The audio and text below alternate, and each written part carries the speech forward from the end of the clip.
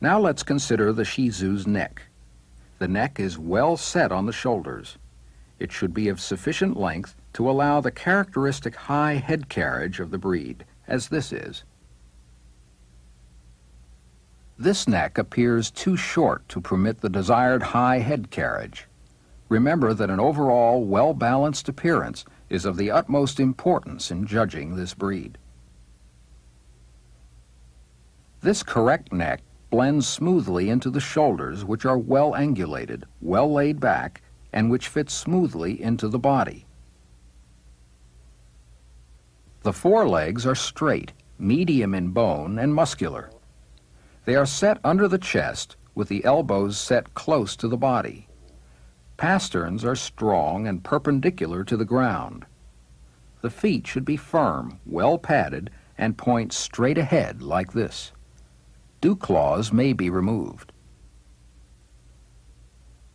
Note that the rib cage reaches to just below the elbow, and that the distance from withers to elbow is a little greater than that from elbow to foot pads. From the front, note that the chest is deep and broad without being barrel-chested. The forelegs are straight and set well apart with elbows close to the body. The Shih Tzu's body should be short-coupled and sturdy. The top line is level and there is good spring of rib. Remember that the Shih Tzu is slightly longer than tall, not barrel-chested or slab-sided. This dog is too long in loin. Dogs that are too short-backed or too leggy are also to be faulted. These body proportions are correct.